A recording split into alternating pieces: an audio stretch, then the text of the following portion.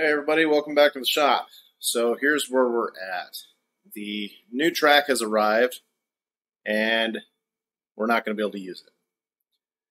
I did not read the model number on the track before I bought it, or before I replaced it. So the track that I had was supposedly a 144 that I purchased in 2005. As you can see by the 1602 398 number, this is a 151-inch track. So, it will not work in my current configuration. The plus side to that is I gained 7 inches. So there's that. But the track I already ordered will not work. So any of you Firecat owners already know that these are 13.5-inch wide tunnels, so you can't just use any track. Nothing will fit. You have to cut them. And that was going to be the plan, was to cut either side of this 15-inch track by about 3/4 of an inch, just to make it fit. So the plan was to use this one, but I'm not going to be able to. And the only reason I found out before I cut it was I was going to do an update video on how to change the high faxes, considering that they were no longer installed on the, or that the skid was no longer installed on the sled, which would make the whole process just ridiculously easy. And I discovered a very dangerous problem. It is not supposed to articulate right here, unfortunately.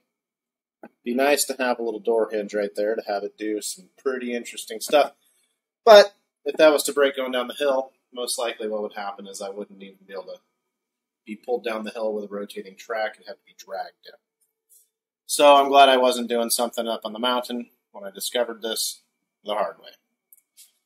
So we're going to go ahead and order another track. Instead of a 144 this time, we're going to go with a 151, and we will cut that one down. Why do I want to do this to an F7? A old, out-of-date, no longer technologically advanced. Why? I just like the sled. Everybody tells me I need to upgrade, and I honestly was looking at a couple for this season. But I just like this sled a lot. And to me, that's the whole point. And, you know, eventually these new ones are going to come down in price, and I'm just not going to be able to say no.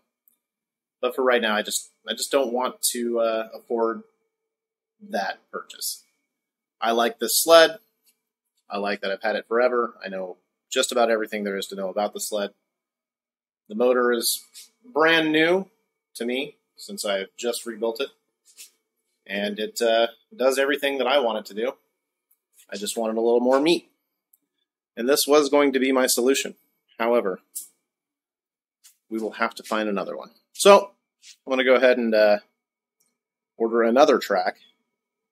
Get that in the mail. Get some new skid rails, because this one's starting to crack over here as well. Just on the top portion, thank God. Otherwise that would have been pretty dangerous. Anyways, I'm going to get some parts ordered, and we'll continue this project next time. Thanks.